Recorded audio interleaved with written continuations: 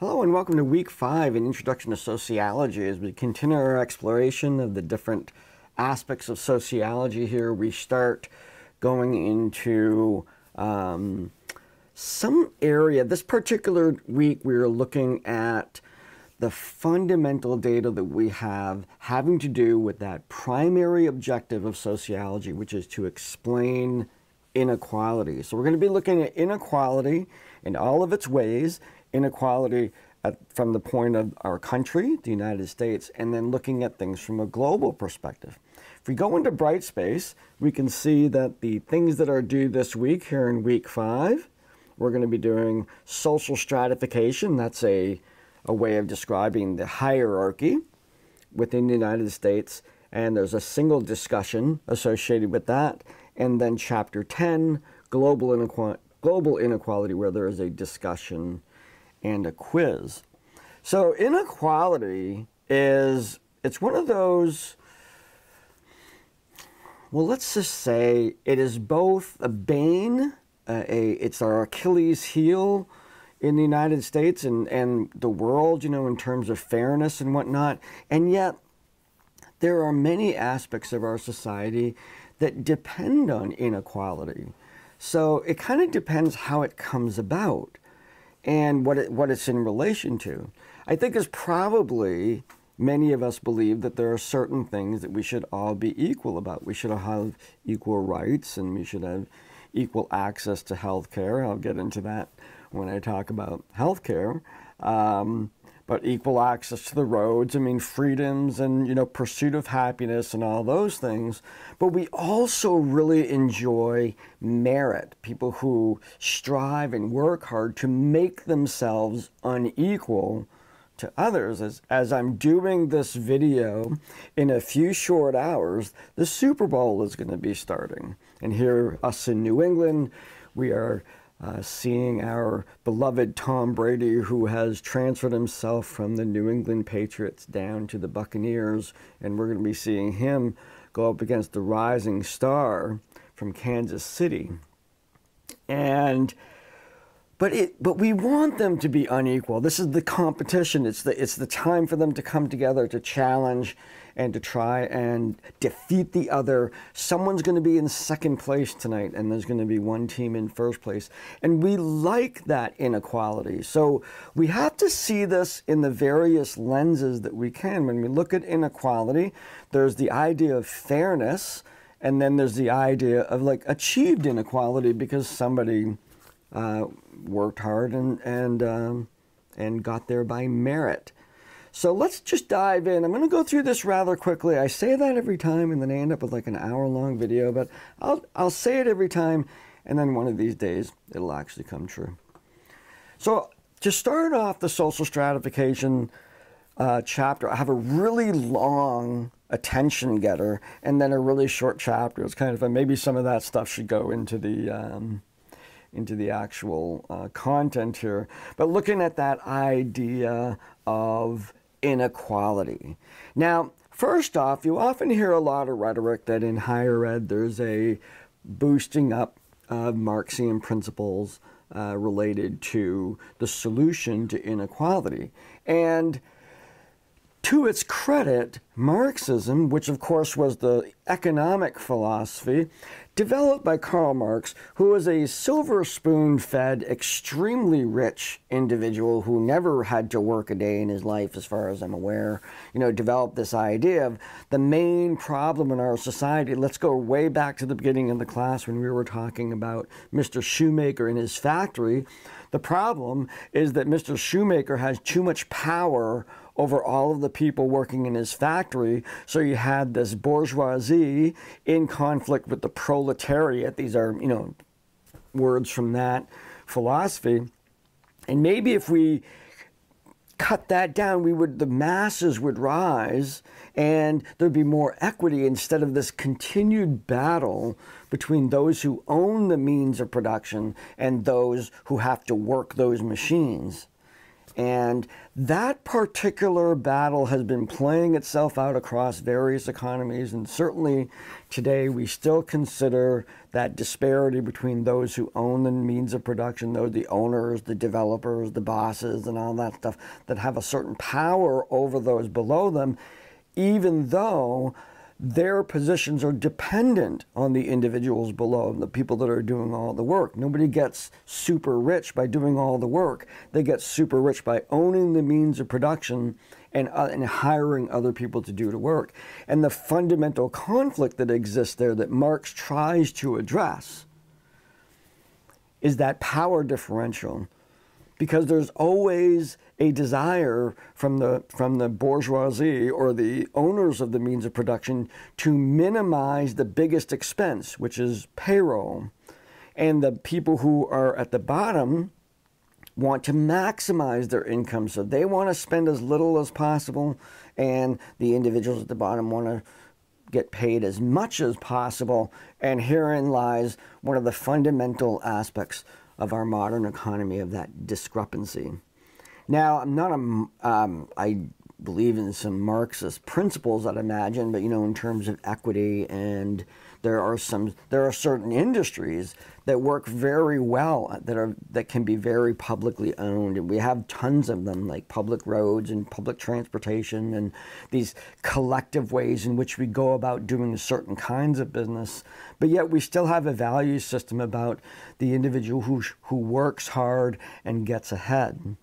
When we look at inequality and we look at it from this kind of perspective, we want to kind of navigate all the ways in which people become unequal and value them in terms, is this a good way to become unequal, bad way? We need people to be really good at things because it inspires us. We need motivation to be able to move up and try harder. That will not always work for everybody, but those are mechanisms and values within our country that have to get intermixed with the notion of, well, what's fair? What should everybody have? What's fair? What is equity? What is equalness? Addressing all of those scenarios. So what I do in the introduction place is I look at some examples of inequality here, and so we have different ways in which people get ahead. They make themselves unequal from others. And one is fortune. They were lucky. They were born into the right family. They were hunting muskrat and shot into the ground and an oil well popped up. They won the lottery. They just happened to be in the right place at the right time. They found a, box full of unclaimed diamonds in the park, and that was it, just fortune. Now I'm going to throw into that fortune in terms of their own body, where they were born, and those kinds of things that come along, that an individual who's born with an incredibly well put together body can take advantage of that, whether they're very healthy or they're very strong or very beautiful, depending on the cultural norms of that. Those things are by chance. We got them, some people didn't, and then that people can use that to their advantage to make them unequal from others. The other one, of course, is the one we very much value, which is merit. The self-made person, the individual who worked hard, had a good idea, put all the sweat equity into it, and was successful because of that. This can apply to business, relationships, athletics, the individuals who worked hard to make it happen, and therefore they got it. And we sort of like to see them as unequal. We have a sense that they earned it and they got ahead because of that. And then there's systemic. And systemic is the one that bites us a little bit. Now, systemic is when there's a system in place, let's say a merit system, and there are artificial barriers within that merit system that exclude people. And these are the places that we look for, let's say, systemic racism or systemic gender issues or systemic gender preference or not gender preference, but sexual orientation. No, sorry about the terms there.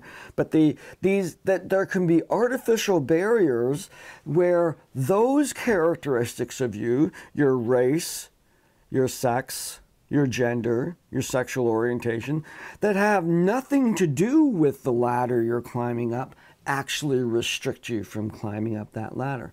Now, this is, in our country, it's pretty rare that you're going to come across, you know, no gay people need apply. We're not going to come across that as a real kind of like we can call it maybe the steel ceiling, you know, no, because that's discrimination.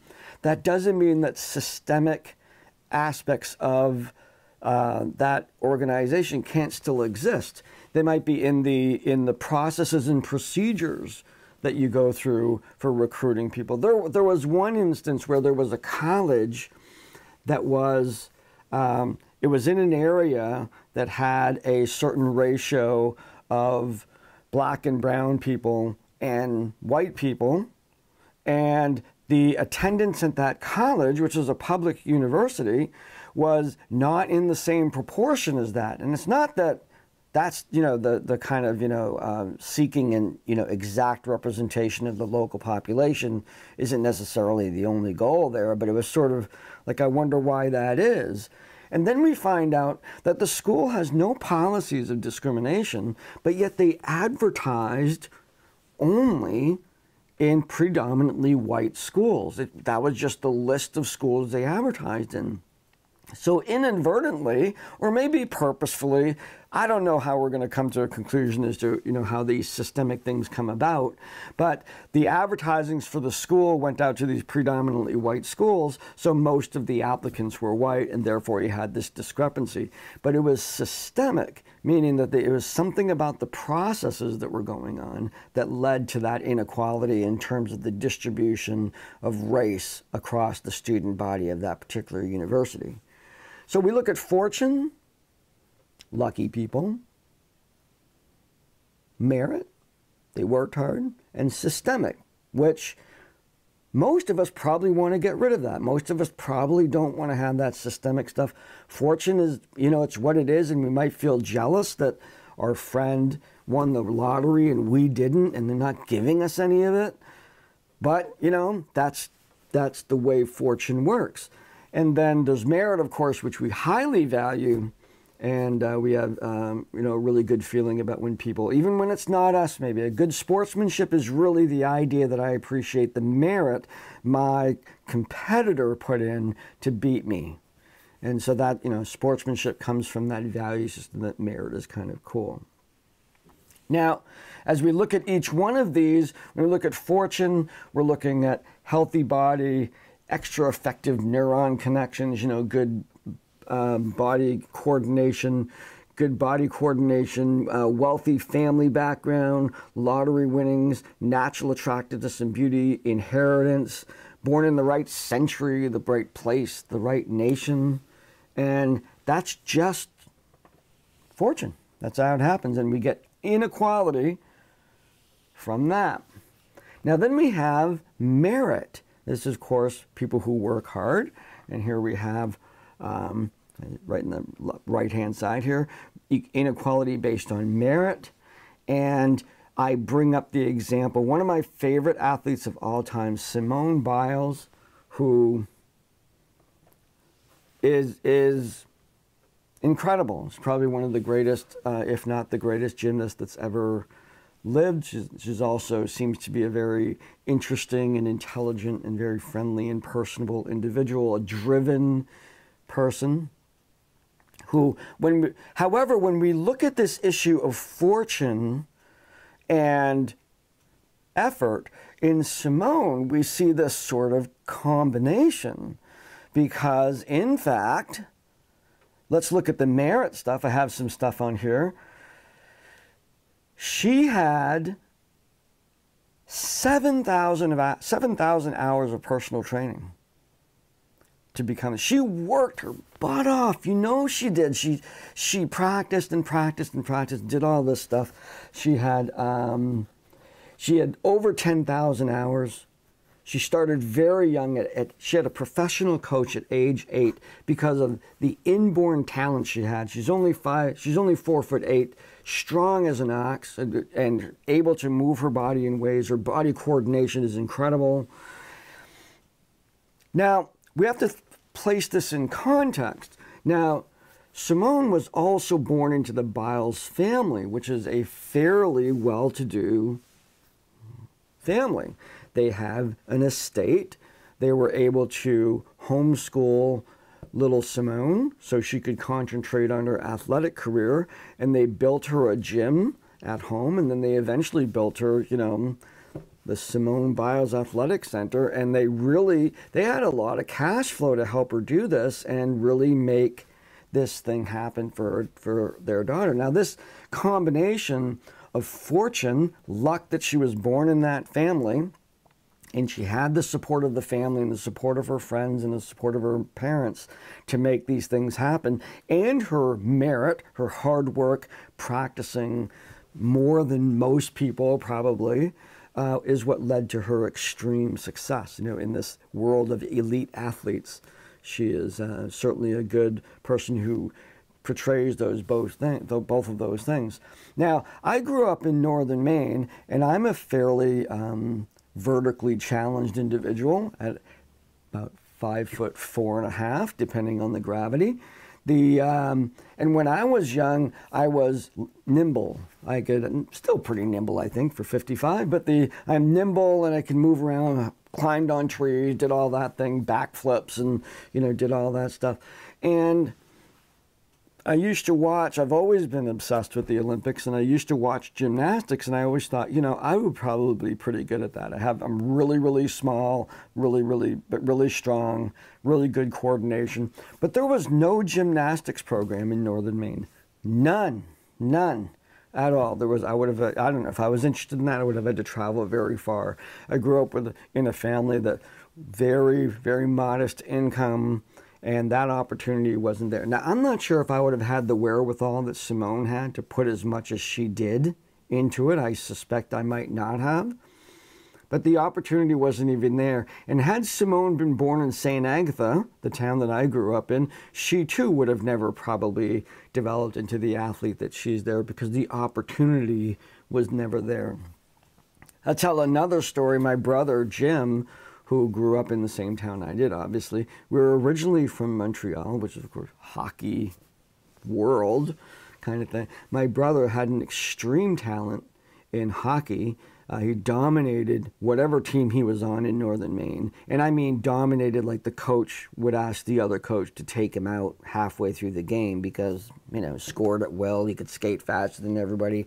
I imagine that had we stayed in Canada, grew up in Montreal, that the opportunity for my brother to do much more in the world of hockey may have been very present. And considering that even without training, without coaching and whatnot, he could play as well as he did. He had that natural athletic ability. Had he grown up in an area that had a lot more opportunity, he might have done a lot more with that particular aspect of his life. He's a nurse practitioner now, so he's doing great, loves doing that, doesn't miss the lack of a professional hockey career.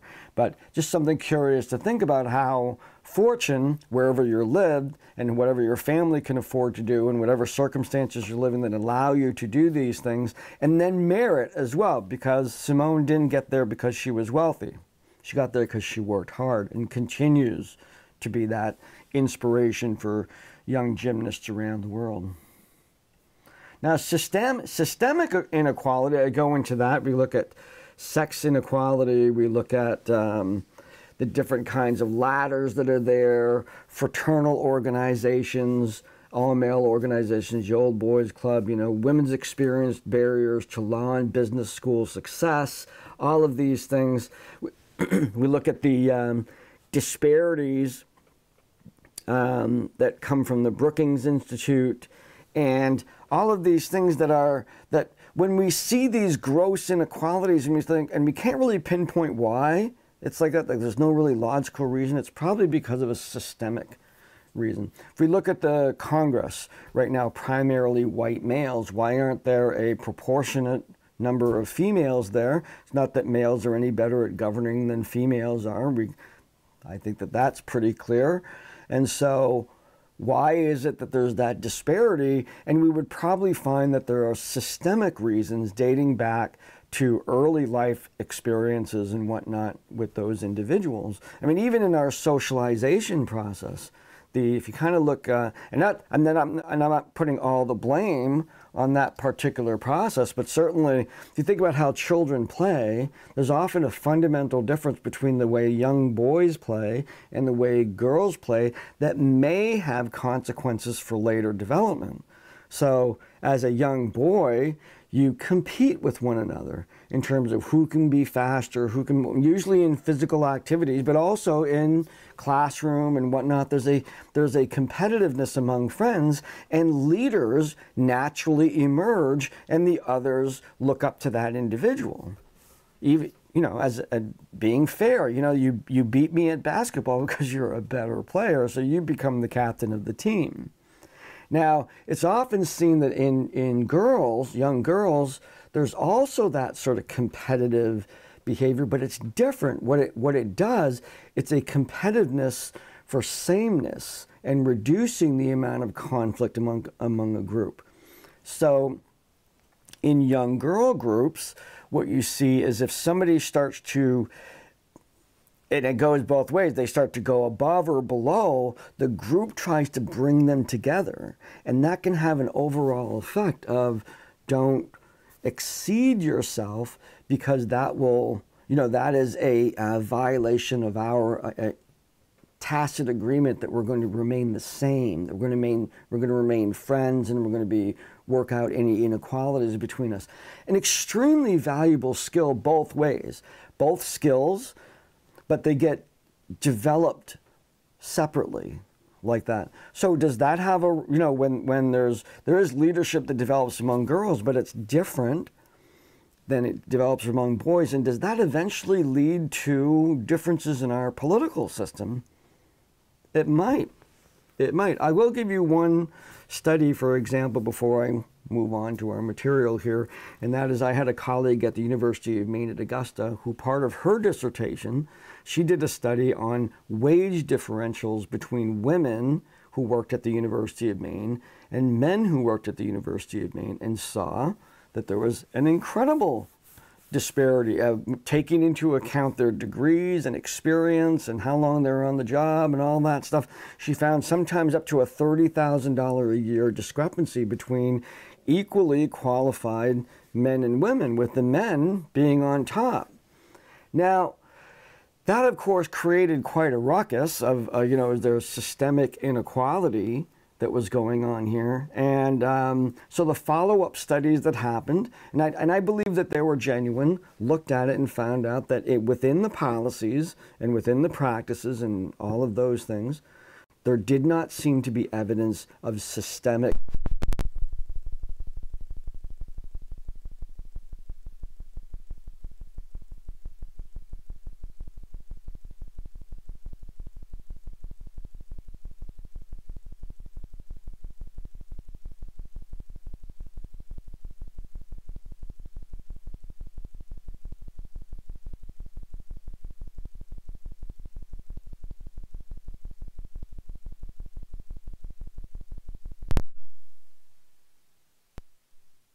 they would be offered something, and the men were more likely to come back with a counter offer. So years ago, like, we'll give you $20,000 a year, and he's like, nah, how about 25?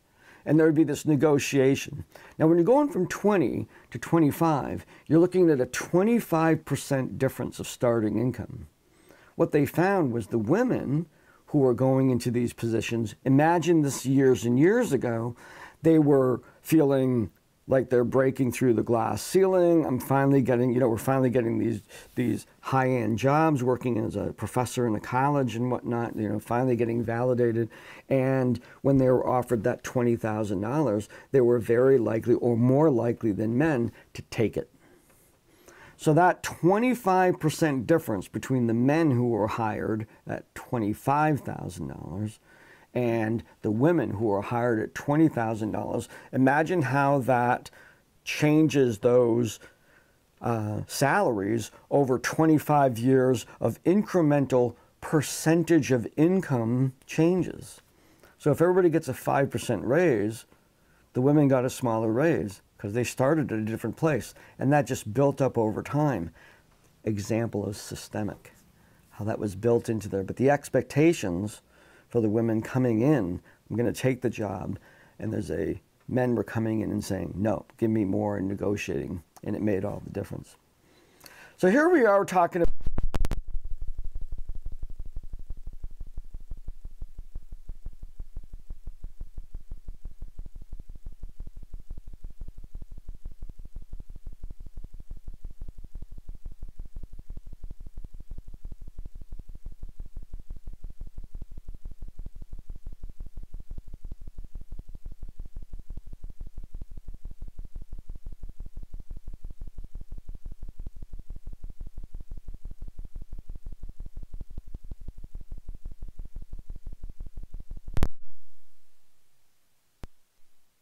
factors that come into play that interfere with this, early upbringing about how do you negotiate and all those things. And we want to make sure that we can address those things, provide everybody with the opportunity for developing those particular skills.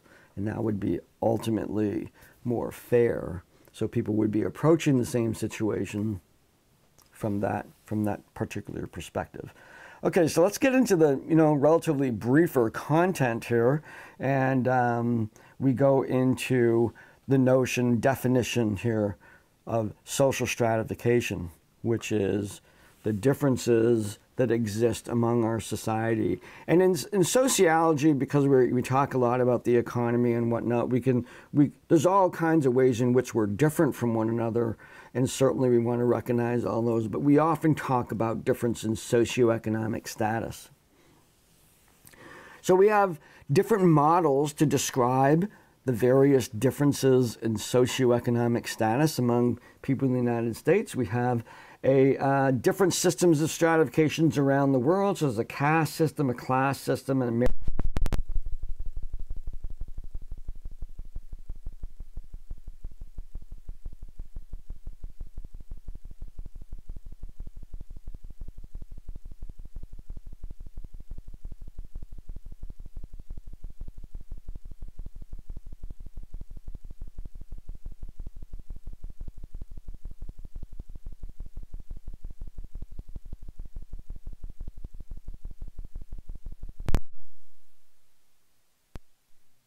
might even formulate judgments that somebody who is doing well must have worked hard for it, and those who aren't doing well mustn't be working hard enough. And that's a fallacy because of the systemic things that are involved in there. And so it's important for us to recognize that both of these things are at play. It's not one or the other. You will hear the rhetoric, and if you're going to make social policy about this, you kind of almost have to go on one or the other. So the debates about the economy, right now, we're currently in the process, right at this moment, we're waiting to hear about the federal government's decision regarding stimulus money that's going out into the economy. Now, the government, depending on which side of the aisle you happen to be on in terms of left and right, has always played a role in economic stimulation, in trying to manage the economy so the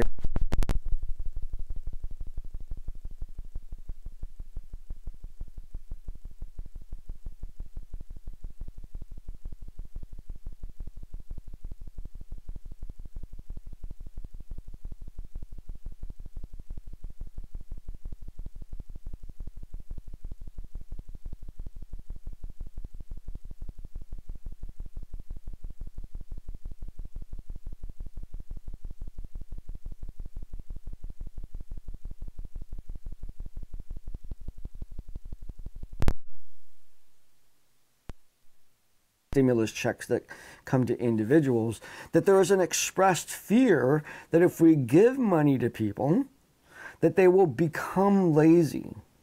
If you're getting everything for free, why work?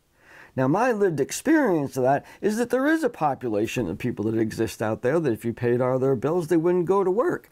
I also know, as a person who's worked in the Medicaid system, I've worked in the welfare system, worked with all kinds of people with disability, at least in my personal experience here in Maine, just a very sliver of reality, that most of the people that I knew that were living on the state hated it, hated it. They had a high work ethic, and for whatever reason, they couldn't work because of disability or the circumstances that they were in, and they really, really, one of the most prevalent causes of depression.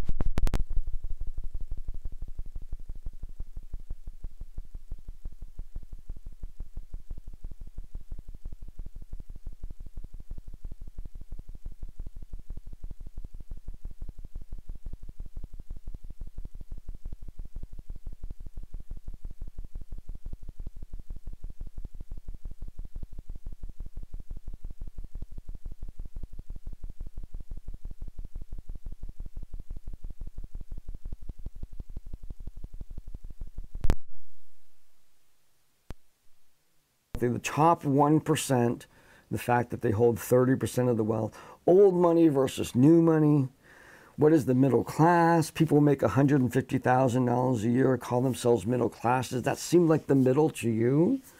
You know, the people who make $30,000 a year call themselves middle class. What is the middle? It kind of depends where you're looking. What's the lower class? Is the working class? You have unskilled, low-paying jobs there. The underclass, people who are not earning as much as they could. They're not employed, the welfare and persons with disabilities, all of these things.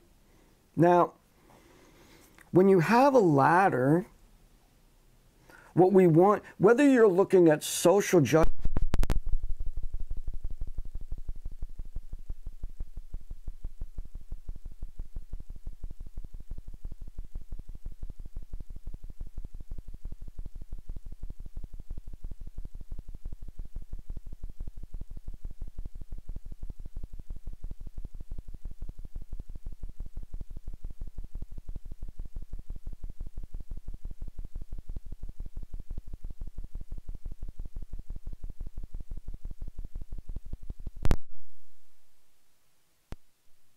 can take you out, you can close your business, and you were doing great until the pandemic, and certainly we're seeing that tragedy across this country.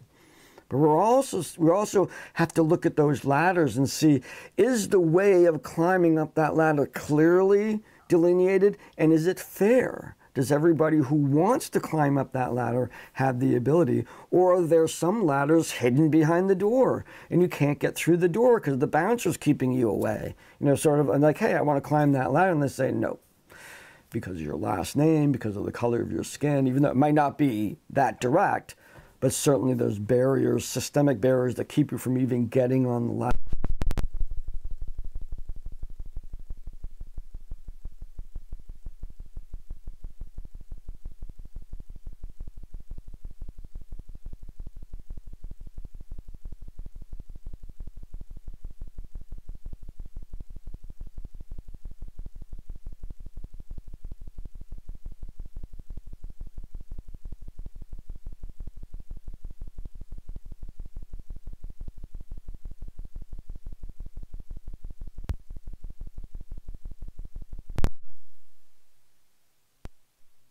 To get into school with some social services help. And we see that specter or that presence, let's say, of social programs that exist to help people move up the ladder.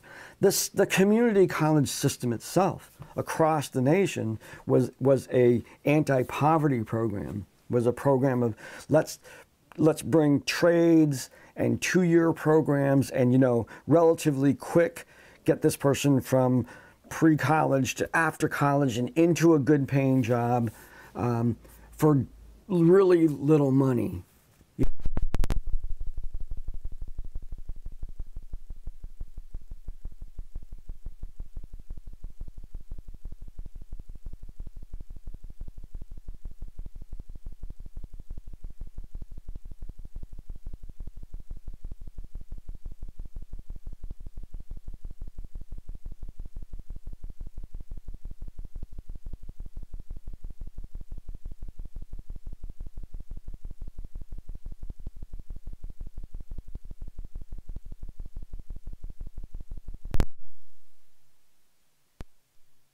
subsidizing for the life of that loan. If you have a subsidized loan, the interest rate is being paid off at a, you're paying only 2%, the bank is still getting 10%, the government's paying the 8%. So that is a welfare program. Financial aid is a welfare program. KVCC itself, as a state-run institution, can provide its inexpensive tuition rate, cheaper to go to KVCC than it is to any other, even our brethren colleges at the university.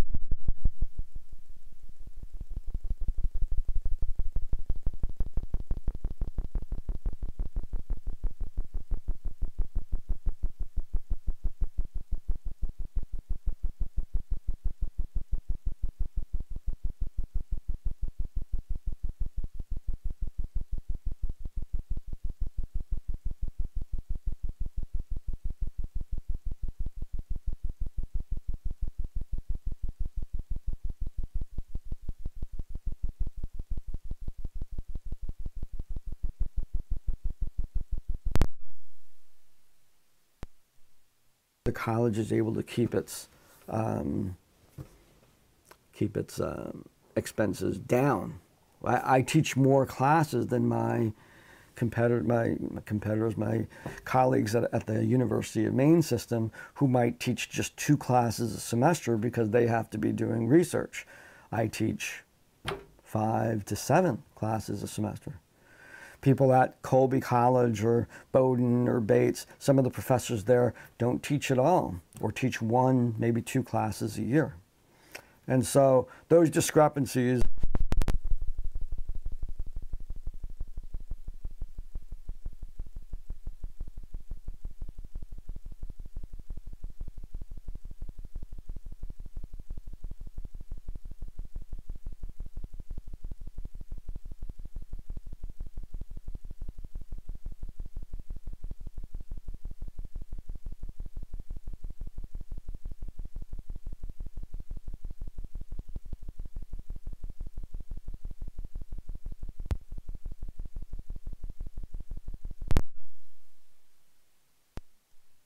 successfully, and we're debating with this idea, well, we have a history in some industries that when things have been given for free, the individual who receives them values them less.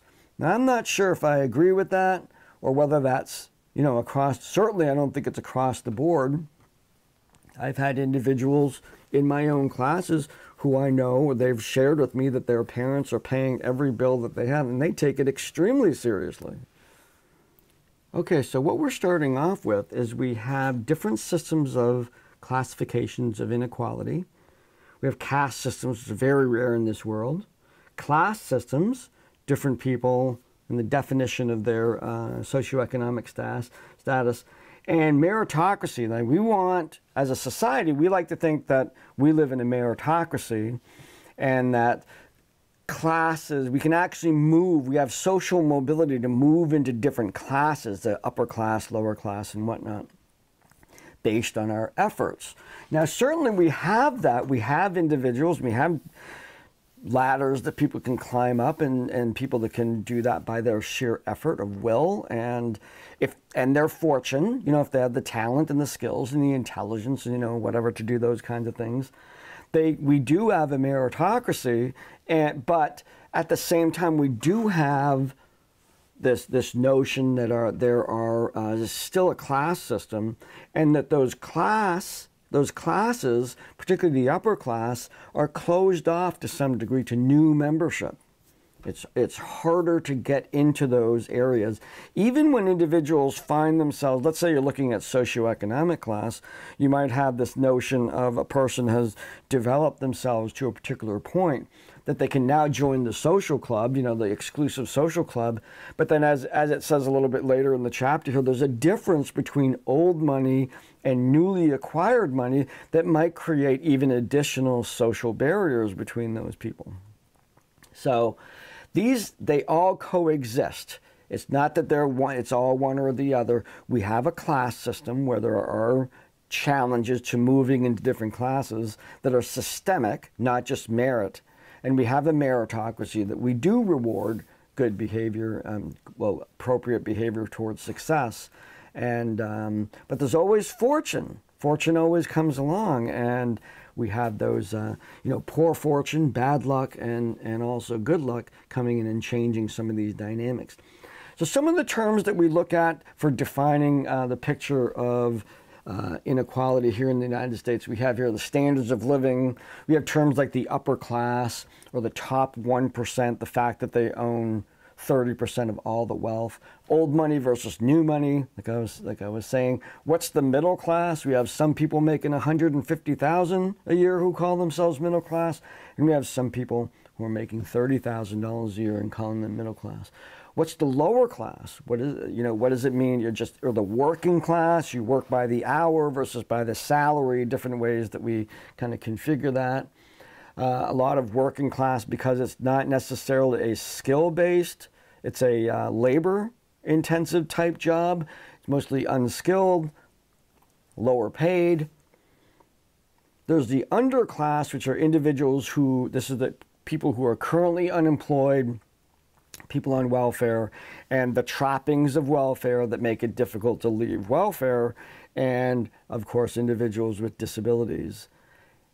And so we look at these terms to kind of like look at different individuals as ways in which we can categorize them and identify the barriers that they have for particular growth. Let's say we were looking at the lower part of our society, or thinking about disabilities. Well, we've made inroads in policies related to that with the Americans with Disabilities Act and the Rehabilitation Act of 1972, and of course accommodations and whatnot that we do to help individuals with disabilities still achieve their goals. Individuals on welfare, there are incentive programs to get off welfare, but it can be sometimes really challenging for an individual, particularly if they don't have the educational background and they have existing children, for example, that their first ventures into the job market, which may be low-skilled, underpaid positions, would not be enough for daycare, or they don't carry insurance, so they would go to work but lose the insurance that is paying for important healthcare needs that their children have. These are very real barriers that exist for individuals who find themselves in a position, and it's labor intensive to actually find ways out of that. And like I said before, the vast majority of people that I worked with wanted to get off the system. They felt that this was a hand up, not a handout, most of them, and that they wanted to work toward those things, but that those challenges were very real, and they're very individualistic. There was no sweeping policy that would take care of all of it, for sure. And there's the simply unemployed. Either their skill set is not in demand, or as we're facing right now in this pandemic, lots of businesses are closed. And so it's interesting and very informative to recognize that this has primarily affected the working class. It has certainly affected everybody, I get that. But the owners of the means of production, hopefully, are better insulated about this. It hasn't detrimented the upper class, certainly. And it's really those individuals that were going from check to check. Now, I'm saying some sweeping statements there, so if I've stomped on any feet there, that was unintentional. Now, the next thing we look at is social mobility. How do we move about in these terms? How do we get from where we are to another place? Now, remember, a ladder, if we want to signify this as a ladder goes both up and down. So we can be somewhere on that ladder and we can go down. That's social mobility too.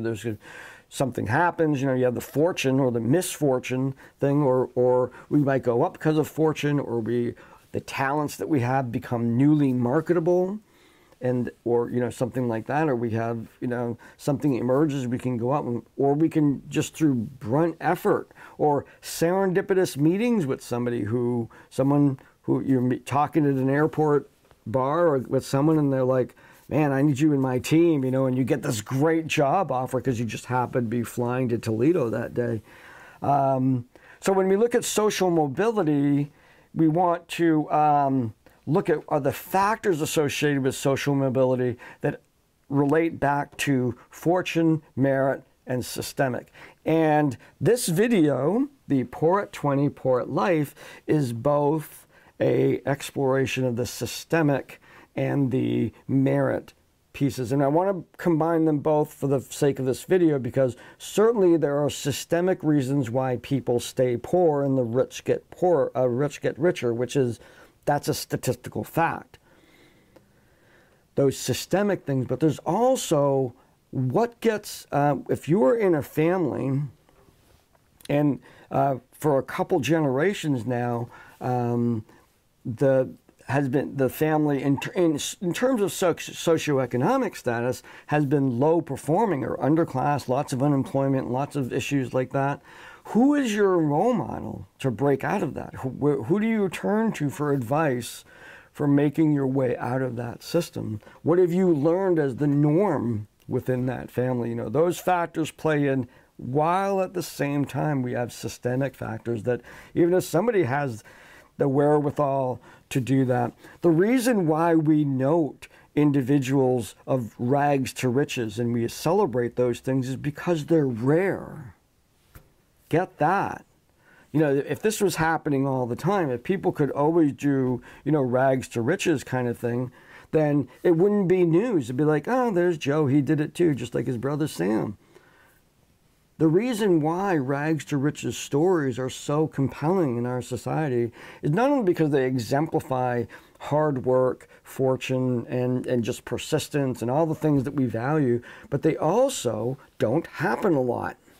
So we celebrate them, and there's sort of a confounding value in celebrating those things, because certainly we want to celebrate those things, and most of the time we would recognize that we would celebrate the individuals who through merit, through hard work and the choices that they made their way up, and we highly value that, and we celebrate those individuals' choices.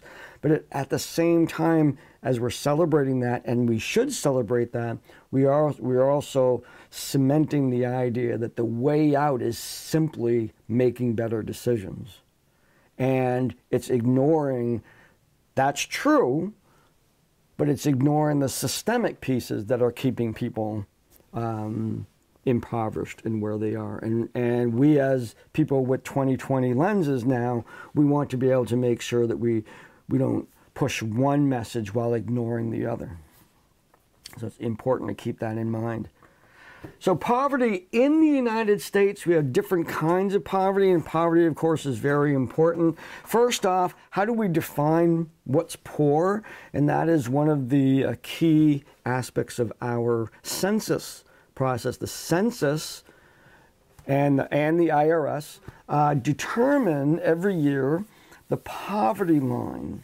And it varies by region.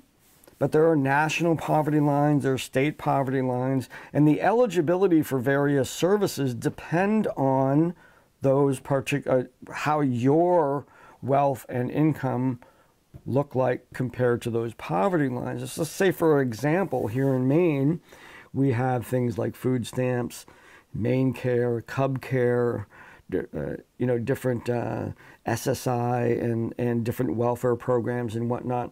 And each one of those has policies related to how poor do you need to be before you qualify for those services. And the general policy within, let's say, Maine Care or Medicaid is that your income needs to be 50% below the poverty line. So here's what they consider. If, let's say, $1,000 is considered poverty, you have to be at $500. You have to be 50% poorer than the poverty line to get that full benefit. And so a lot of state benefits and national, federal benefits and whatnot operate on eligibility requirements that hover around that particular statistic. So the Census Bureau's patterns of data collection, who do they count as a citizen or not, it affects that. It affects these day-to-day administrative pieces of programs related to determining that poverty line. Now, poverty itself, has different character. There's different kinds of poverty that we experience. And so I have in here, there's subjective poverty when I feel I don't have enough to meet my needs. Then there's relative poverty. Other people who are like me are making more money than I am, and I'm jealous of that, and I feel the pain. And then there's absolute poverty where, in truth, you cannot afford the basics of life. So clean water, shelter, healthcare, whatnot. There's things you cannot get because of your particular economic status. And these are distinguished from each other. They're all equally painful, but individuals who are experiencing absolute poverty may be a little disgruntled at anybody who's calling themselves poor from a relative poverty perspective. If I look at my neighbors and they have a pool and I can't afford one, and I'm frustrated at that, that sense of relative poverty is a very different emotional experience than an individual who can't get enough food on the table. So there's qualitative differences between these experiences of poverty. We go into issues about, how do we get this data, the U.S. Census poverty. There's a link right there in the book. There's a link to how COVID has impacted poverty in America and what's that doing. So some initial data on that. Looking at food security, certainly an issue that's going on right now, and trying to address the idea of distributing our food better. And then the impact of growing up poor. And finally, we get into the war on poverty, which is the dates back from the Lyndon B. Johnson era, where following kind of on the coattails of World War II, we have the war term is used to battle poverty, and all kinds of social programs came out of that era that we still enjoy today. And so what I then go into, the stuff that happened during that time, we have community action programs, heating assistance, volunteer lawyers, Job Corps, VISTA, food stamps, the Elementary and Secondary Education Act, Social Security Act, federal financial aid. Add to this the highway system, the community college system, the higher ed system, the University of Maine, the land grant universities all over the places where the federal government bought land and then gave it for the development of a university. And the University of Maine is one of those land grant universities. And what these were, they were efforts to provide immediate assistance in something like, food stamps and heating assistance, and then longer term assistance in terms of financial aid, access to colleges, Job Corps, training programs, those kinds of things. And finally, I ended up as sort of like a review of one of my favorite characters, the Sergeant Shriver, who was married into the Kennedy family and was part of John F. Kennedy's inner circle. And he himself was very involved in the development of social programs in the United States, and he has quite a history of that, both under the Kennedy administration, and then of course Johnson became president upon the assassination of John F. Kennedy. But Sergeant Shriver was principal leader of the Peace Corps, VISTA, Head Start, TRIO programs, and him and his wife started the Special Olympics. I mean, he's a pretty amazing individual. I mean, it goes on and on. If you look him up, he was involved in a lot of these programs, all as a part of the overall effort in the United States on the war of poverty.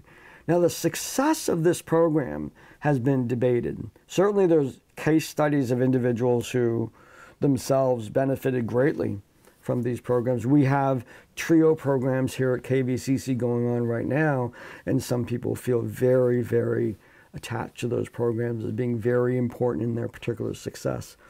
Overall, there's mixed results from some of these. Admittedly, some of them have not reduced our poverty. Others have had profound effects on our poverty levels and whatnot, which tells us not that these programs aren't working, but because that tell us that these programs are not necessarily the whole solution. If we have systemic problems, then getting food stamps and heating assistance is not going to help that.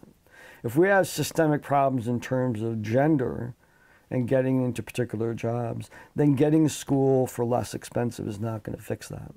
So we have to realize that if we continue to have these problems of equity, that we continue to have existing problems that we haven't identified with, including motivation, hard work, merit, those kinds of things. We have to balance those. I think, my opinion is there needs to be a balance between the handout and the hand up. The handouts are really important, particularly right now. We're looking at a time when people are really having trouble making ends meet, and maybe a handout's what they need right now, and they will return to work. And then there's longer term solutions of how do we prepare, so let's say the next generation, to be more active participants in the economy and whatnot.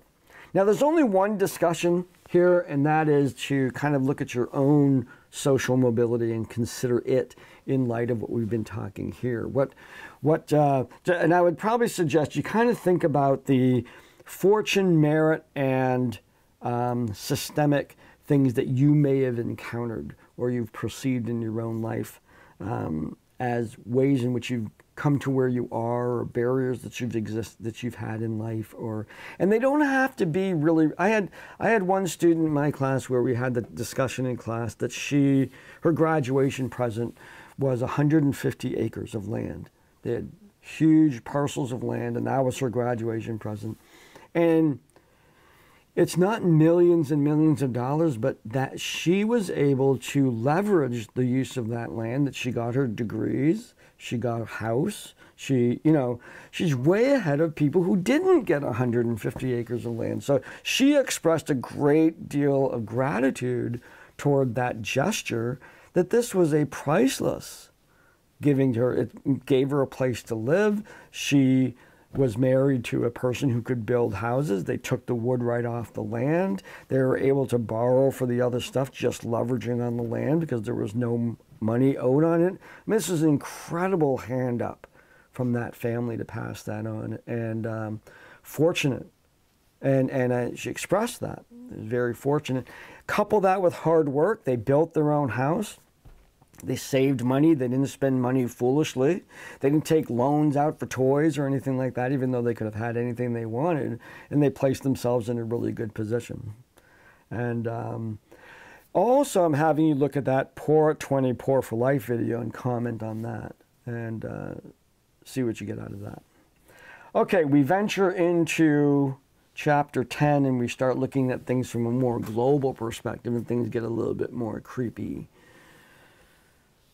So I first introduce you to the Gini effect, or the Gini correlation or coefficient, and it's a measure of the distribution of wealth in a particular country. And actually, I did a video on that, and that video is right there. You can watch me talk about the Gini coefficient, my psychobabble video.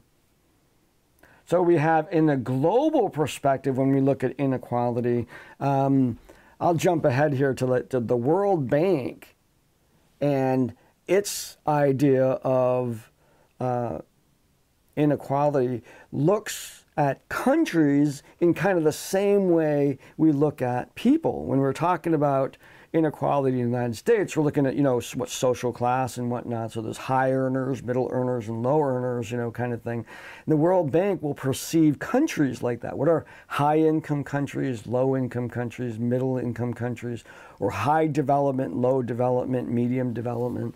Those kinds of areas that make a country worthy of investment. Are they going to give them a loan? And I think what I would like to do is sort of leave this particular chapter as it is and sort of reflect a little bit about some of the concerns that are going on here in the rhetoric that's happening. There's oftentimes a concern about quote-unquote money from the United States going to other countries when we have problems of our own. Now, if you have any understanding of the social services processes that are going on in the United States, they far exceed any amount of money that we're sending any other place. But I do want to talk about that idea that money is being sent other places. Now, for one thing, yes, there are agreements where money from the United States will go to another country. Mind you, these do not lack strings. There's lots of strings attached to these agreements. And the fact remains that most of the time, when you're looking at a place that might be developed, let's say you have a country doesn't have a lot of infrastructure, doesn't have a lot of roads, doesn't have a lot of, colleges, the kind of economic things that make a country more modern and allow the creation of those ladders for the population to engage. So if you don't have roads, you don't have any of that, you don't have communication, you don't have any of those things. So this is often seen as an investment that loans go out to foreign countries with a payment plan. Now that they'll pay it when they start getting tax revenue as they tax the growing economy. Now that takes a while. You can't just throw money someplace and instantly people are paying more taxes. The infrastructure needs to be developed, and then over time that country becomes, this is the idea, that country becomes more and more able to pay its loan back. If there's trouble in that country, the bank gets worried. Just like if you're going through a divorce or you've lost your job, the bank is going to be calling you and saying, can you still make your mortgage? The same is with countries who have borrowed money. So if there's unrest, if there's civil unrest, if there's a coup, if there's, anything that's going on there, natural disaster, it's of our interest to go in and help people repair that, because it will make those individuals, that economy, more robust so they pay off their loan if we're the bank. And the United States is a primary, a lot of the World Bank is actually United States banks. So this is investments that banks are making in foreign projects in order to, and they get interest on that, and they enrich themselves that way. So this money that's going out there has strings attached. When we will go out and help people. That's kind of what the country's always done. But the string that's there is we then open up markets for American companies and companies from all over the world. So if we can go in and we can give money to a country to develop infrastructure so that they have roads, schools, power, they have the public safety, it becomes an economy into which we can move a McDonald's. We can go put McDonald's over there. We can go put a Walmart over there. We can go put a college or a university over there. We can go put a smoke shop over there. Really, the idea of this is that when those that infrastructure is built up, that these will be opening markets to with national interests. So it remains important in a global economy, really exemplified in this particular chapter, that the United States play a role in helping countries build up that infrastructure, because it's going to be multinationals and American companies that are going to go in there and start making money.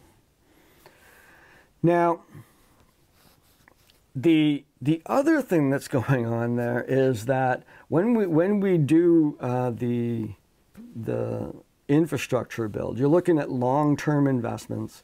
Because we got to build the roads and all that. So that takes a really long time, and then everybody has to start getting cars. So we have to, doing that learning. People have to get driver's ed. And think about how much has to happen before money starts flowing out of these things. Be mindful that if a country doesn't, let's say, and I'm being very simplistic about this example, but kind of expand it. If a country doesn't have roads, you know what that means? That means they don't have gas stations, and that means they don't have any road construction companies. They don't have tractors. It's a non-road place. Okay? So what construction company? Do we just give them the money and they hire a construction company to go in? No, we give them money and they hire our construction company to go in there, or a multinational, or maybe some deal was made on the golf course, but somebody has to go out there and actually build the infrastructure. Not if a company's going to go and build roads, not only they have to bring their gas supplies, they have to bring their mechanics, they have to bring the ability to build and repair vehicles, they have to bring that all there. And those are largely Western countries that are able to provide that immediate infrastructure so that that building process can begin. Very different than construction projects, let's say, that are going on in the United States, where there's an infrastructure already. Unless you're building into a new area of a city, you rarely, businesses that want to start in a particular area don't have to build the road to go out into their business. That's what happens in some of these other countries, or when things get destroyed in war and stuff like that, that investing in these other countries turns back into US dollars. So if you think about the kind of money that goes out to another country and how that's spent, first they have to pay it back. And secondly, when they're paying the contractors there, they're sometimes paying American contractors that are there, and that money, so we're lending them money to pay us. And then they have to pay us the loan back. Sounds like a good investment to me. And then if those economies become modern, they become active participants, they become buyers and sellers of products, and they enrich all of us with their unique cultural traditions and how they've enmeshed Western traditions in those. So I'm being very Pollyannish about this. I understand there's all kinds of issues and trouble with that, and implementation, the problem, devil in the details, as they say, but truthfully, that's kind of how the money going out does seem like a good idea when we send money to foreign countries to help them. Not all of it, certainly, and there's certainly some issues and problems and secret motivations and whatnot. I'm not going to get into conspiracy theories or anything like that, but there's certainly a lot of benefit when we help our neighbors, our neighboring countries to develop. We are often the beneficiaries right along with them. Now, as we get into the end of this week's material here, we have a quiz on global ethics. So we have a discussion on global ethics, and then a quiz looking into those Gini coefficients. So the global ethics, I want you to discuss stuff from this chapter, the modernization and dependency theories. This is kind of what I was talking about in terms of investing in other places. The problem that can sometimes happen is we don't let them develop enough, because we may build a factory out there. Now, this is not we, the United States. This is a company, a multinational company. The United States doesn't make companies go to Mexico.